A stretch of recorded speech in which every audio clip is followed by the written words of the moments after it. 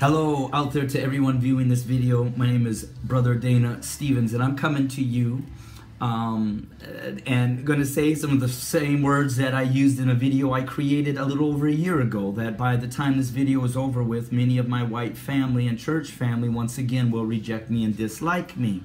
But I need to put this out there and put this out there right now.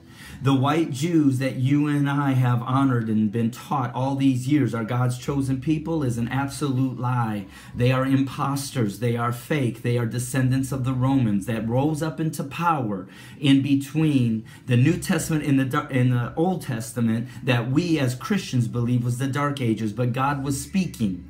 But as they rose to power, they did exactly what Deuteronomy chapter 28 said would be done out of the very mouth of our God, when he said that my people will be taken from a land and stripped of their name, their identity, their culture, and everything about them, and brought to a land where they will be enslaved, and where they will be beat, and where they will fear the terror of their master day and night.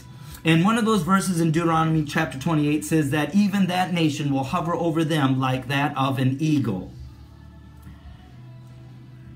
And so with that basis of that understanding, I am telling to you, my white brothers and sisters, that we have been duped all these years. We have been duped to believe that our black family members are low-life monsters created to be slaves and nothing more than that. But the truth is the absolute opposite.